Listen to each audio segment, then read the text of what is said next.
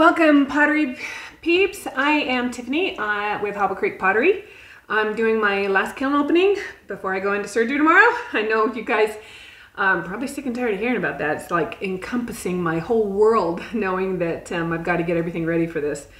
Also, I've got so many great well wishes from you, the people who have commented and so forth.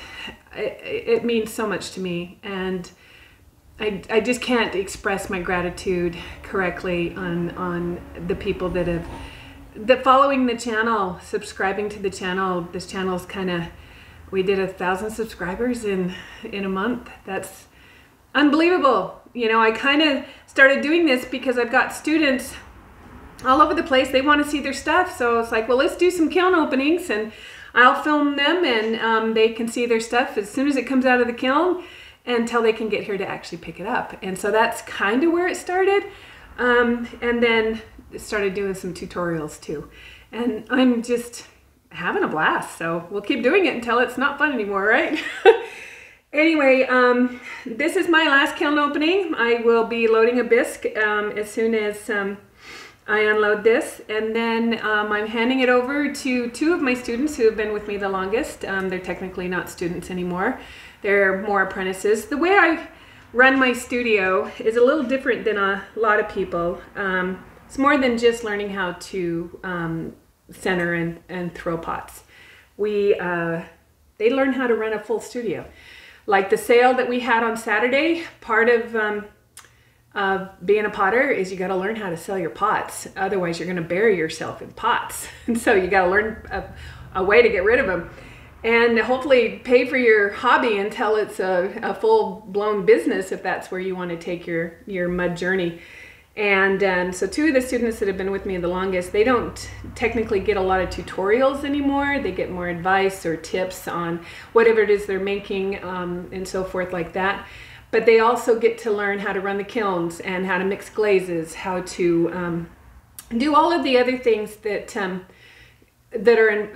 come with running your own studio. How to properly clean your towels with a hose outside so you're not ruining your washer inside.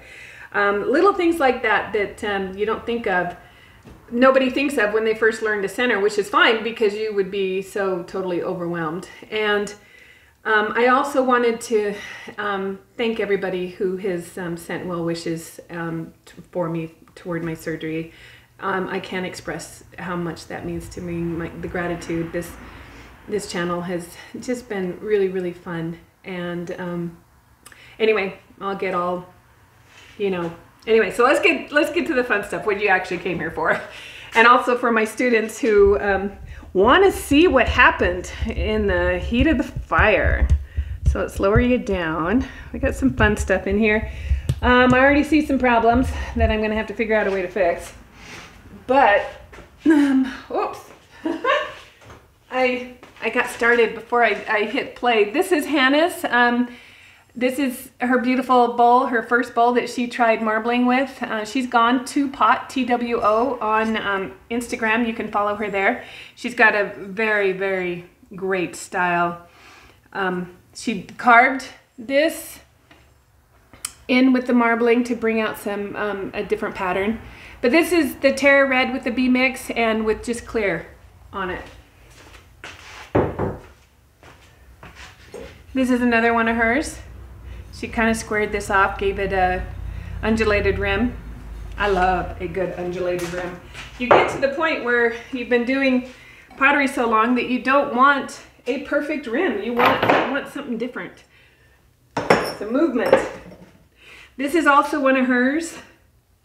And she didn't actually want glaze on this. This is all done with underglazes, and it's a lampshade.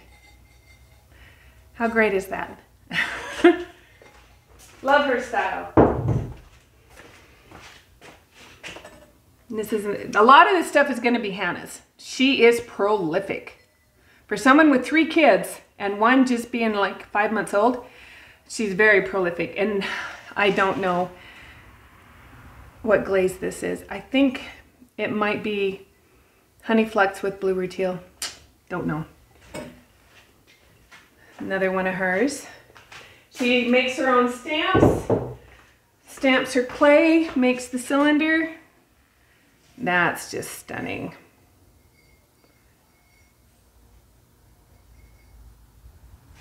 Wow, I like that one. Yeah, and I'm not even gonna take a guess. On some of hers, I've guessed, ooh, she's got some cleanup. I think this is ancient jasper, and I think it got away from her. Love these advancer shelves. She'll be able to clean that up and save it. It didn't take any clay away like with the other shelves. You'll get chunks of your pot glued to the shelf, and then you got to take a hammer and chisel to your shelf or a grinder. But she'll be able to take the Dremel, or I've got a diamond core sanding pad. She'll be able to clean that up and save her pot. So even though these advancer shelves are expensive, they really, really are. They've paid for themselves over and over again with pots saved and shelves saved, because it doesn't, when that happens to the shelf, it doesn't damage the shelf. Let's see if I can get that off of there. This is a cauldron. We've been doing a lot of cauldrons. This is Naptime Potter, Tess. Turned out really nice. This is one of Caroline's. Caroline is my youngest student. She is 15. She does a lot of sculptural work. She does some very, very interesting stuff. I believe this is the root beer. I'm not sure what the blue is, what she put on with the root beer.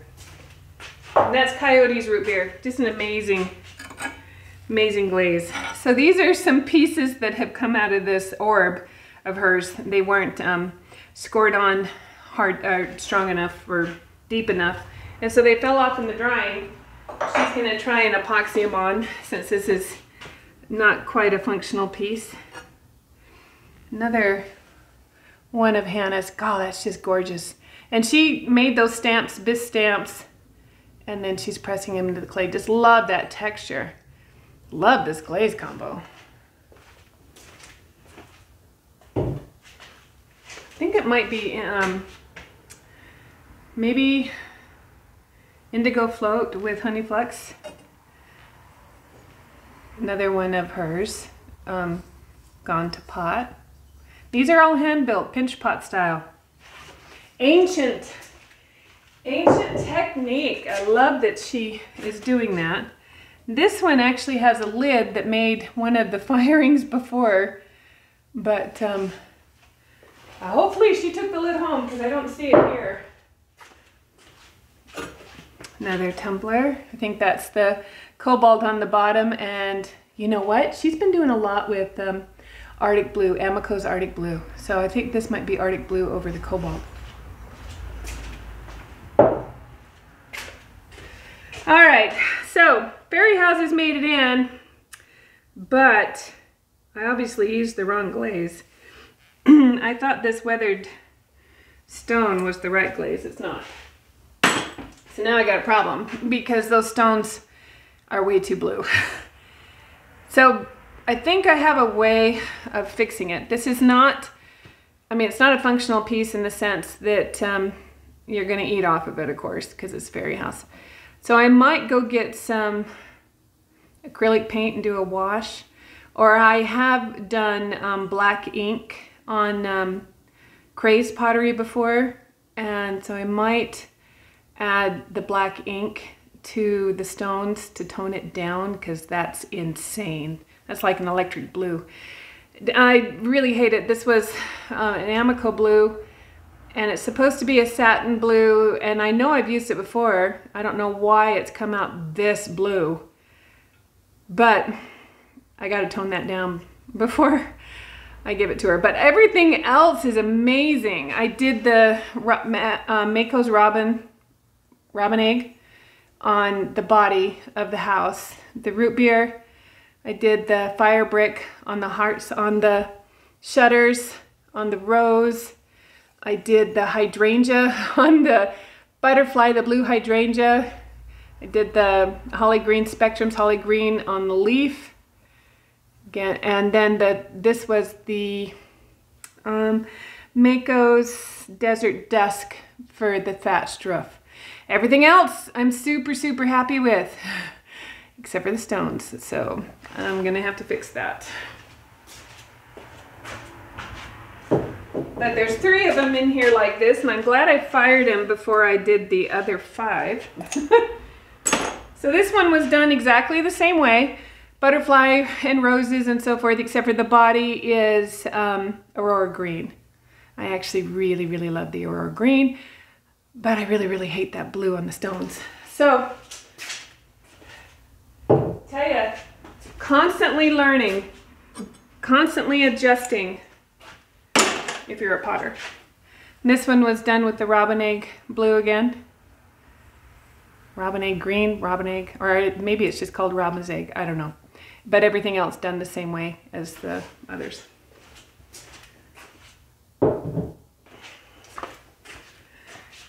All right, this is Caroline's. She is my sculptor and my hand builder.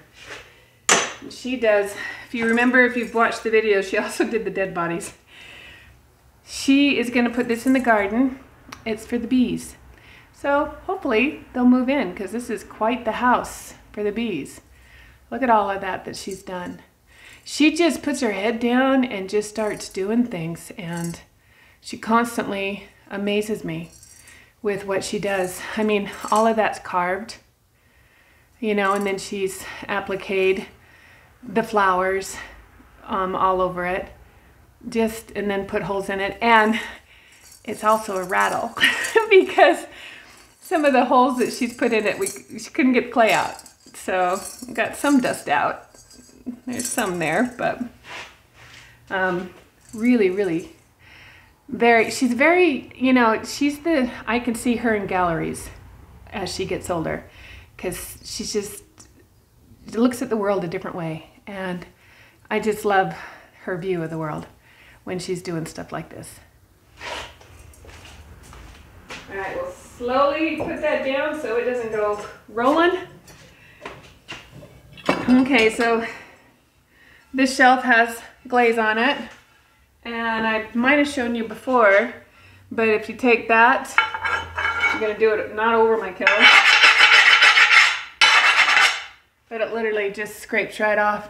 Sure beats getting my grinder out and going after those other shelves and the dust and everything. Oh. And then adding kiln wash, what a mess. So I'll clean this one up later. All right, so this is one of the problem shelves. I had pinholing on some pots.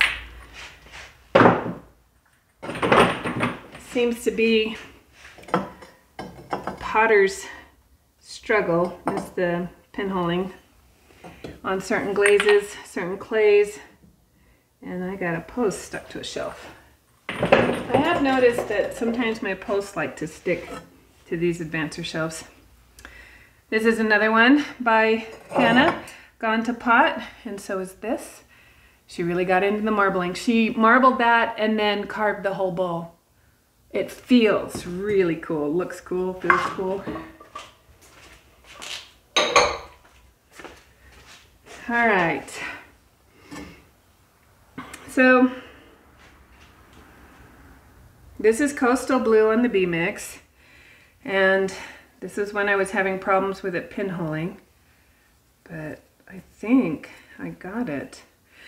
So this one I did Coastal Blue over the whole bowl, and then I also have some running, so I've got some cleanup. But see, if I had fired this on your standard kiln shelves, I would have lost this bowl. And it's a beautiful bowl. But so Coastal Blue, main glaze, I had a bunch of pinholing out here, and then Shadow Blue, nope, not Shadow Blue, Nebula on the rim. And it's just stunning. And it looks like this firing took out, I don't feel or see any pinholing. So I might have done it. I just have some cleanup to do. That was worth doing. Thing is, when your pots don't turn out the way you want them, you don't have anything to lose by refiring them. And this one didn't work. And I can't remember what I did on this. It's really pretty. I think I did seaweed with the coastal blue and the shadow blue. But got that one pinhole right there. See it? And that's a sharp one. But I did get rid of, I had a bunch on the rim. So we'll have to figure out what we're going to do with that one. All right, I'm going to get this shelf out.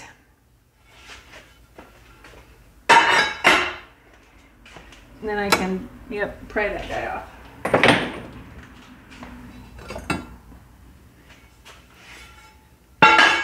A lot of bowls in here.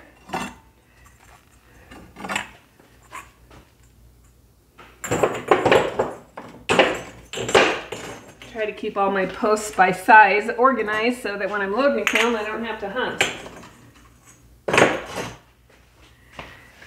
All right, another one. This is blue stone on the SRF clay. This is Hannah's Gone to Pot.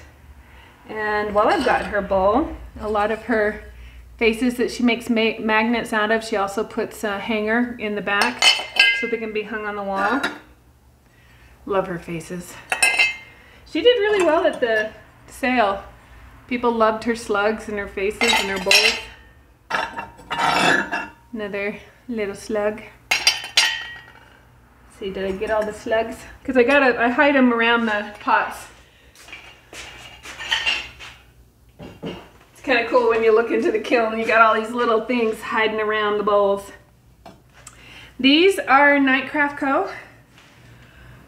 mugs by, and she did the satin patina and Dante's Lumos that we mix up here. That Dante from Earth Nations is amazing with sharing his glaze recipes, and we love this Lumos.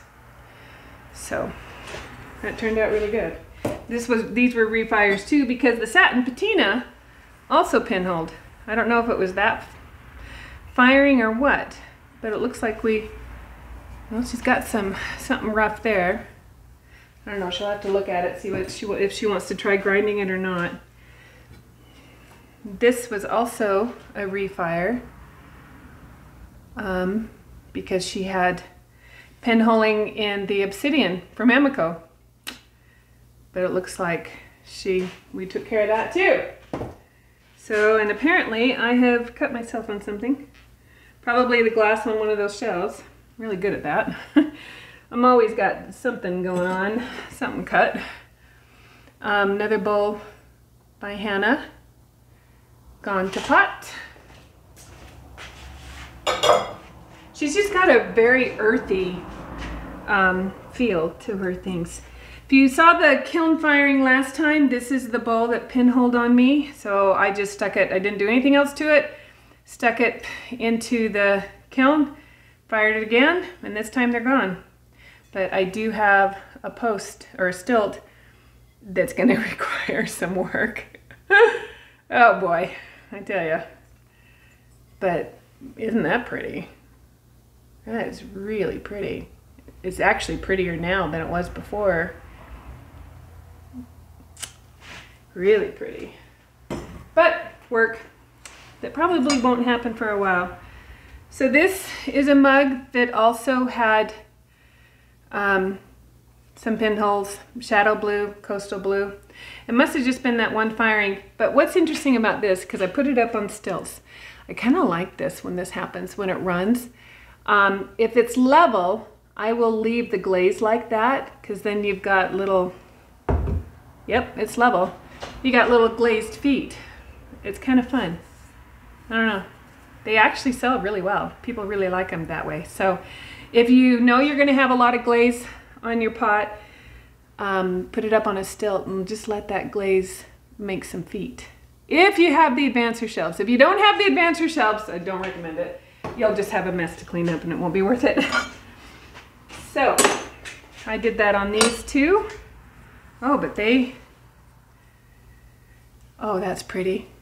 So this is Nebula Clayscapes with the coastal blue on the rim. I love that. Love that. I don't know if you can see that little stardust in the bottom. Oh, I just love it. I knew these were going to be close, so I fired them up on stilts. They actually came close, but they didn't actually go run to the bottom. That's a winner. Okay, let's see if this one did okay. Oh, it did. So this one's like a wine goblet done the same way. And I threw this on the wheel and morphed it. Hit it with my finger, put some divots in it, and it's actually really fun to hold. I like that. I like that a lot. That might go in my cupboard. All right, and again, I've got cleanup on this shelf.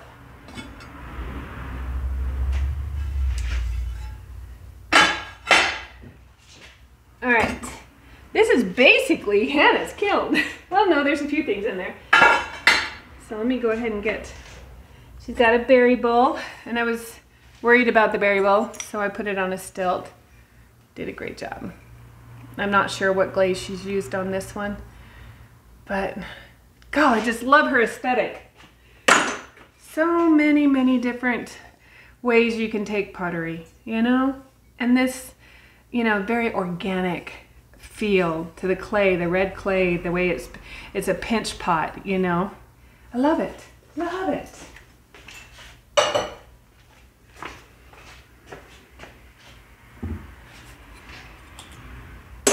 Another one of her bowls.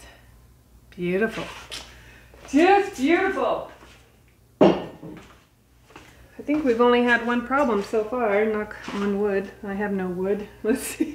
We'll knock on MDF. All right. Another one of Tess's. That was a refire. Another cauldron. And success. I wonder if I just had a bad firing where it didn't quite get up to temp, or who knows. And this is Pottery by Mac. Love it. Little white pumpkin with black polka dots. Oh my goodness, that is cute. So, so cute. She's actually here in the studio right now, so I'm gonna have to run this out and show her here in a minute. She's gonna love that. All right, this is Arctic Blue. I believe this might be the Sedona Red by Aardvark.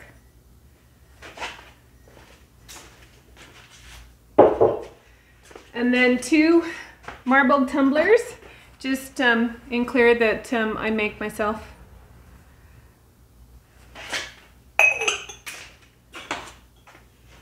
Again, running out of room with the table because half the table is full of bisqueware that needs to go in here. I don't know what she's done, but that's gorgeous. So is that. God, look at those colors. And I love the stamps she's made. Oh.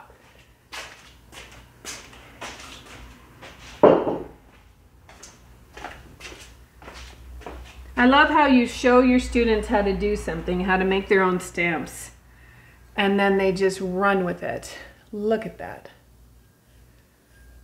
Look at that. Just, I think this is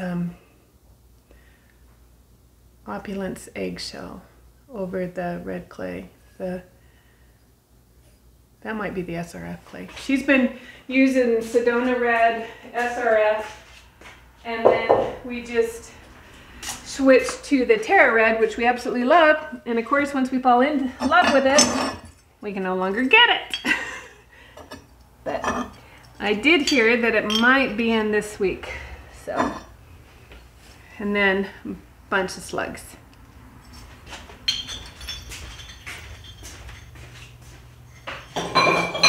Yeah, if you want any of her bowls or slugs, message her on Instagram at Gone2Pot, TWO. Here's a little flower bowl that I did. Oh no, Haley did that.